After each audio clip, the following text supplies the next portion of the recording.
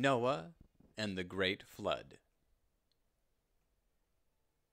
by Mordecai Gerstein. According to the Bible, there once lived, in the earliest days, a race of giants, 3,000 ells tall.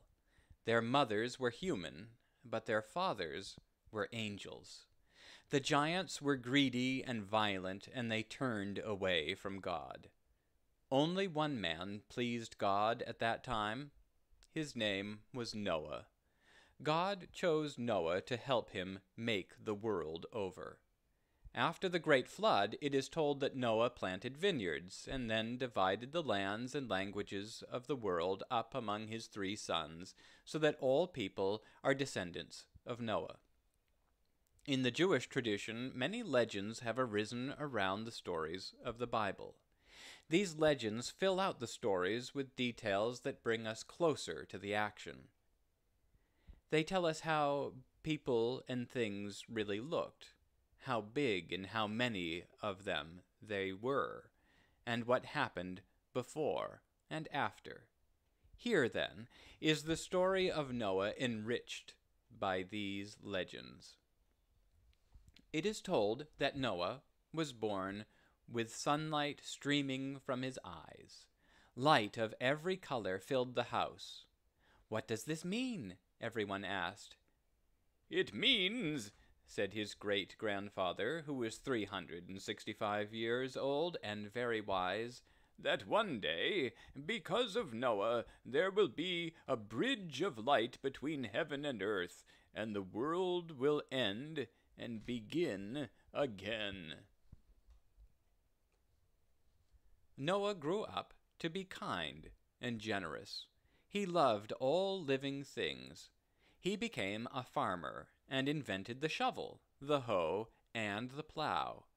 At the age of 498, Noah married Naamah. They had 3 sons, Shem, Ham, and Japhet, who were all as kind and generous as their father. God looked down and was pleased. But most of the people of that long ago time were cruel, selfish giants. They filled the air with anger and curses and violence. God looked down on them and was not pleased. "I regret having created this world," he sighed. One afternoon, Noah heard the voice of God. "Noah," said the voice, "of all the people on earth, only you and your family please me. Go and warn all the others that they must stop being greedy, violent, and cruel, or I will destroy the world with a great flood." "I will warn them, Lord," said Noah. "Please don't destroy the world." Every day for 120 years, Noah warned the people, pleading, "Please change your ways, or God will destroy the world with a great flood." "Floods can't hurt us," sneered the giants. "We are so tall our heads will always be above the water." And Noah said to God, "Lord, the people won't listen to me. What shall I do?" Clouds gathered. Noah heard distant thunder. "Noah," said the voice of God, "the time has come to build an ark. Make it of gopher wood. Build it 300 cubits long, 50 cubits wide, and 30 cubits high."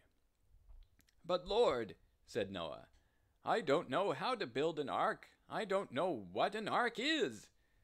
And so the angel Raphael brought a book to Noah. It was made of sapphires, and it glowed with light. "This book was shown to Adam, the first man," said the angel. "It contains all the wisdom of the world. It will help you build the ark." Then Noah, with his wife and sons, began to build the ark, and the ark helped build itself.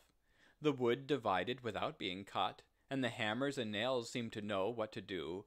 All the while the giants jeered, and the sky grew darker. And when the ark was finished, God said, "Noah, gather food and provisions, and a male and female of every kind of creature that lives on the earth." "But Lord," said Noah, "how will I gather all those animals?" Even as he spoke, the animals began to come, marching and galloping, flying and crawling, trotting and scurrying. A male and female of each kind hurried into the ark. "Noah is starting a zoo," snickered the giants. There were animals no one knew existed. One, who called himself an og, was so big he didn't fit in the ark, so he and his wife sat snug on the roof. Another, called a rayim, was even bigger. Noah tied her and her husband to ropes so that they might swim behind the ark. On the day that Noah was 600 years, 2 months, and 17 days old, and all the animals were on board, lightning flashed, thunder crashed, and it began to rain. "Friends," Noah cried to the giants, for he cared for all living things, "change your ways, there is still time." But the giants laughed and splashed in the puddles. Noah and his family entered the ark, and God locked the door. Not only did rain pour from the sky, but great fountains spurted out of the ground. The water rose, and the ark began to float. "Noah!" called the now frightened giants. "Save us!" "I cannot," wept Noah. "God has locked the door." Day after day the water grew higher. The giants disappeared. Even the tallest mountain disappeared, and still the rain fell. Naamah cooked for Noah and her sons. Noah fed the wild animals. Shem fed the tame ones. Ham took care of the birds. Japhet tended the reptiles. Some animals were fed by day. Others were fed by night.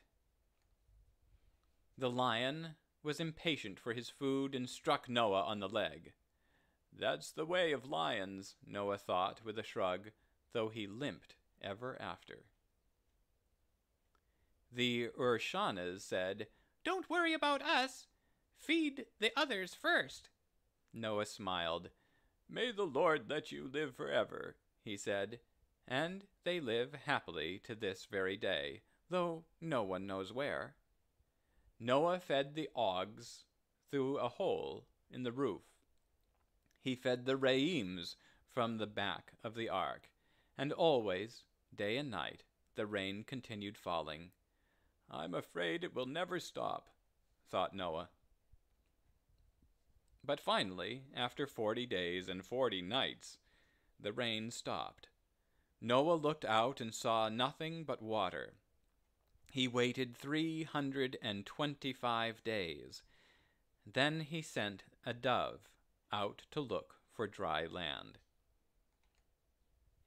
The dove flew far but found nowhere to perch, and so returned. A week later, Noah sent her out again. She flew up to heaven, and the angel Gabriel gave her a branch of olive. "This is a sign from God," said Noah. "The flood is over."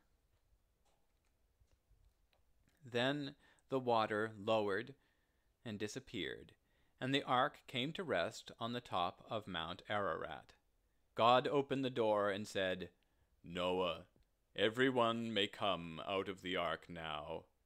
But Noah said, "Forgive me, Lord, but we won't come out unless you promise that there will never be another flood like this one, and that you will never destroy the world again." And God said, "I promise. I know that you and your family will work hard to make a more peaceful and beautiful world. And as a sign, I will make a bridge of light between heaven and earth. When you, your children, or your children's children see it, you will all remember my promise, and so will I, always. And so Noah and his family and all the animals thanked God and left the ark, and the world began again.